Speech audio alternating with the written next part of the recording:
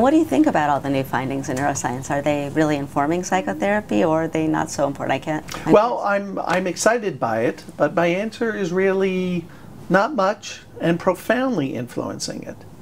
The not much comes from those of us who already believe there was a brain.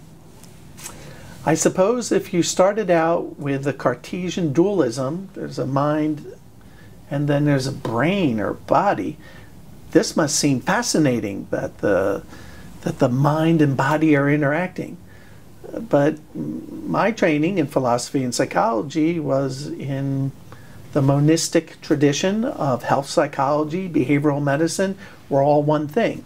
I was pretty confident there was a brain in there from the beginning.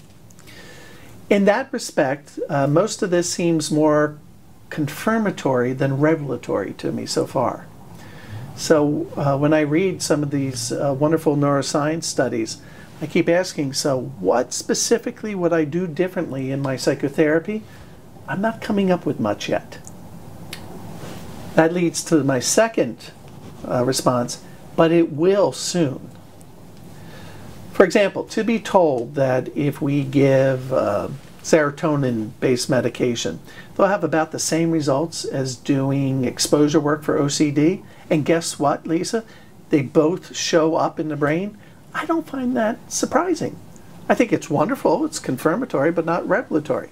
But as we progress with our assessment of brain functioning, then I think we're going to come up with far more tailored, personalized treatments. So right now it's gratifying, it's confirmatory.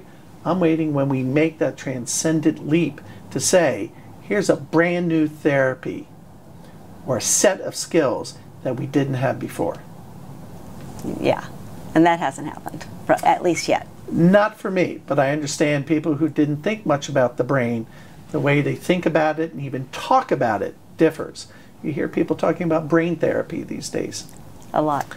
That doesn't surprise me, but I know it surprises other people. But I think in 10 years, with advances in neuroscience, we're all going to say, here's some additional things or different things we should be doing in our clinical work.